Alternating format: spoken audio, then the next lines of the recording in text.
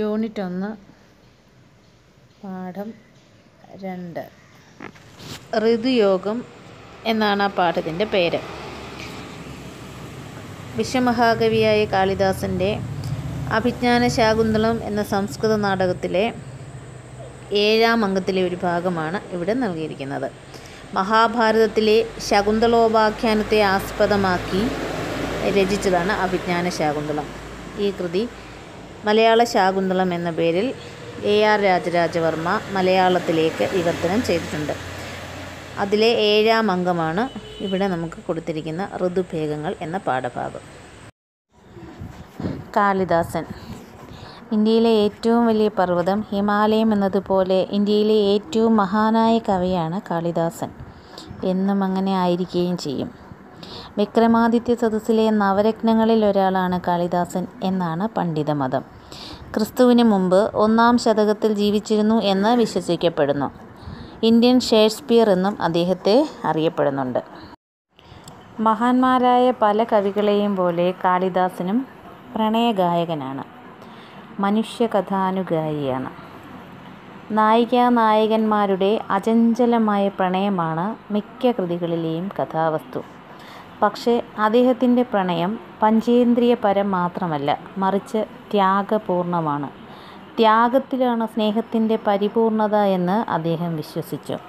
വെറും ശരീരലാവണ്യം കൊണ്ട് നേടിയെടുക്കാൻ കഴിയാത്ത സ്നേഹം ത്യാഗപൂർണമായ ആത്മസമർപ്പണത്തിലൂടെ നേടിയെടുക്കാനാവുമെന്ന് സുപ്രസിദ്ധമായ അഭിജ്ഞാനശാകുന്തളത്തിലൂടെയും അദ്ദേഹം തെളിയിക്കുന്നുണ്ട്.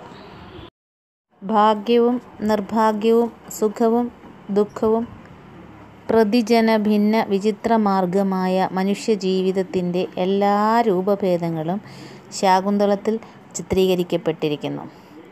മഹാകവിയായ ഗൈഥൈ പറഞ്ഞതുപോലെ, ആണ്ടുപിറപ്പിലെ പൂക്കളും ആണ്ടറുതിയിലെ പഴങ്ങളും ആത്മാവിനെ മോഹിപ്പിക്കുകയും ആവേശം കൊള്ളിക്കുകയും തൃപ്തിപ്പെടുത്തുകയും പുഷ്ടിപ്പെടുത്തുകയും ചെയ്യുന്നതെന്തും ഭൂമിയും സ്വർഗവും ഒരൊറ്റ വാക്കിലടക്കണമോ? ഞാൻ പറയാം, ശാകുന്തളം. കൃതികൾ: രഘുവംശം, കുമാരസംഭവം, മേഘസന്ദേശം, ഋതുസംഹാരം, മാളവികാഗ്നിമിത്രം, വിക്രമോർവശീയം, അഭിജ്ഞാനശാകുന്തളം തുടങ്ങിയ 7 കൃതികളാണ് അദ്ദേഹത്തിൻ്റേതായി അറിയപ്പെടുന്നത്.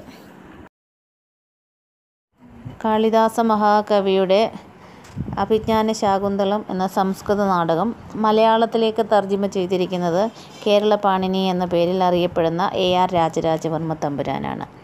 കവി, ഗദ്യകാരൻ, വ്യാകരണകർത്താവ്, നിരൂപകൻ, അധ്യാപകൻ, സംസ്കൃത കോളേജ് പ്രിൻസിപ്പൽ എന്നീ നിലകളിലൊക്കെ അദ്ദേഹം പ്രശസ്തനാണ്.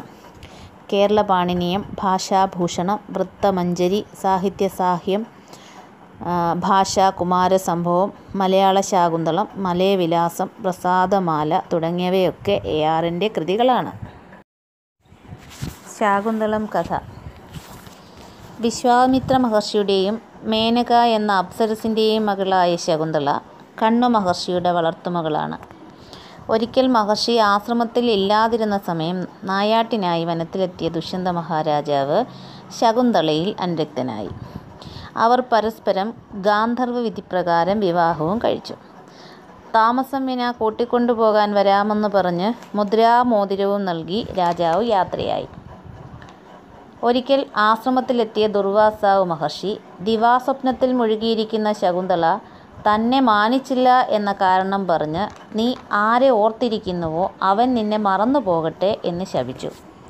അടയാളമായി എന്തെങ്കിലും കാണിച്ചാൽ ഓർമ്മ വരുമെന്ന് പിന്നീട് ശാപമോക്ഷവും കൊടുത്തു. ശാപത്തിൻ്റെ ഫലമായി ശകുന്തളയെ രാജാവ് മറന്നു. ഗർഭിണിയായ ശകുന്തളയെ രാജകൊട്ടാരത്തിലേക്ക് അയക്കാൻ കണ്വ മഹർഷി തീരുമാനിച്ചു. വഴിയിൽ വെച്ച് വിധിവശാൽ മുദ്രാമോതിരം നഷ്ടപ്പെട്ടു.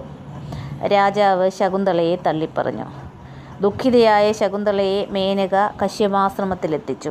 അവിടെ വെച്ച് ശകുന്തള ചക്രവർത്തി ലക്ഷണങ്ങൾ തികഞ്ഞ ഒരാൺകുഞ്ഞിന് ജന്മം നൽകി. സാർവധമനൻ എന്ന് പേരിട്ടു. നഷ്ടപ്പെട്ട മുദ്രാമോതിരം മുക്കുവരിൽ നിന്നും ദുഷ്യന്തന് തിരികെ ലഭിച്ചു. ശകുന്തളയെ ഓർത്ത ദുഷ്യന്തൻ വളരെയേറെ ദുഃഖിതനായി. ഒരിക്കൽ ദേവലോകത്ത് പോയി വരുന്ന ദുഷ്യന്തൻ കശ്യപാശ്രമത്തിൽ വെച്ച് മകനെയും ശകുന്തളയെയും കണ്ടെത്തുകയും തിരികെ രാജകൊട്ടാരത്തിലേക്ക് കൂട്ടിക്കൊണ്ടു പോവുകയും ചെയ്തു. ഈ പാഠഭാഗത്തിൻ്റെ ഒരു ആമുഖം മാത്രമേ ആയിട്ടുള്ളൂ. ബാക്കിയുള്ള ഭാഗം അടുത്ത വീഡിയോയിൽ ചെയ്യുന്നതായിരിക്കും. അതിനാൽ ദയവായി എല്ലാവരും സബ്സ്ക്രൈബ് ചെയ്യുക. തൊട്ടടുത്ത ബെല്ലൈക്കൺ കൂടി ഒന്ന് പ്രസ് ചെയ്യുക.